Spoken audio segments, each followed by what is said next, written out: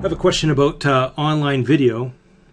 Should my website include videos? If yes, then should they be scripted or impromptu? And if scripted, how much so? Full manuscript, point form, or something in between? First of all, absolutely have online video. Video is very powerful. That's where the internet's going. We're seeing, YouTube is just becoming more and more of a juggernaut. It's the #2 search engine behind Google. So there's more searches in YouTube than there is on Yahoo or Bing. And it also then caters to them getting to know you, getting to like you, getting to trust you, because they're hearing your voice. Again, the reason why I'm sharing this video with you or this audio with you, you're hearing my voice, you're like, oh, he's kind of got that Canadian accent a bit, and I kind of keep the A's to a minimum.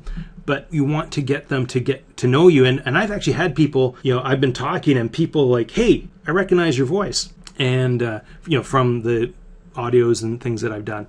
And in the on your website, the same thing. Having a video, sure, the minimum would be to have a bio of each staff member. The next thing would be to have a photo of them. And then, the next thing to be would maybe have like a 2-minute video of them explaining, about themselves. And again, it's just engagement, getting people used to how you look, how you sound. And you want to keep them with no longer than 3 minutes. So then if you want, and you screw it up, you can do it again. Oh, and sorry, I forgot to talk about the scripts. You know what? Maybe script it out. And it all depends on the person. So for myself, I can't totally go off the cuff. It's just not, as I've done this more and more, I can do it better. But that's why I have these notes here. I took all the answers, the questions that came in, and I put some bullet points here, and I can talk to them, and then I know like, oh, well, I can then talk, like I can add to that bullet. Now, if you're doing a talking head video, and if you want to have a complete, fully manuscripted script, it's going to be hard unless you have a teleprompt there. So if you're doing something like this, where it's more of a screen capture, it's a little bit different.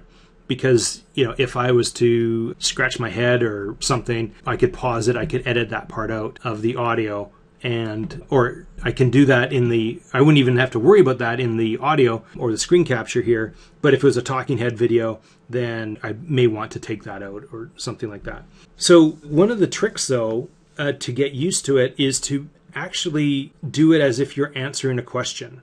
So that you're not looking, so it's almost like an interview format where you're kind of looking over the shoulder. If someone was holding a camera, you're kind of looking over their shoulder as if you were talking to someone else, and they've asked you a question and you're providing an answer. That way it sounds it's kind of more of a reporting thing. But if you were doing this as a welcome message on your website, you'd want to be looking right into the camera. So all that being said is, you know what? I would write it out exactly the way you'd want to. I would then, if it's only 3 minutes, say it out loud 5 to 10 times. It's not going to, it's only going to take you half an hour, and then shoot it. And if there's any, little glitches, it's 3 minutes. You can shoot it again. You can always then, if you can't get through a part, just pause and then start again. And if depending on how you're producing this, you can always put a slide up. That I've done that in the past where I'm talking, and then I need to cut the video and take something out, and I'll actually lay a graphic over top that covers the 2 parts there, so it just looks like a bit of a transition. So, there's ways of doing that. But whatever it is, do it. Just start doing it. And, buy yourself a $100 HD video camera or even a webcam, and you can set these webcams up even on a tripod and just start doing it. And if it's 90%, use it until, as long as you're not going to be a total embarrassment. But the thing is, we're not all great orators.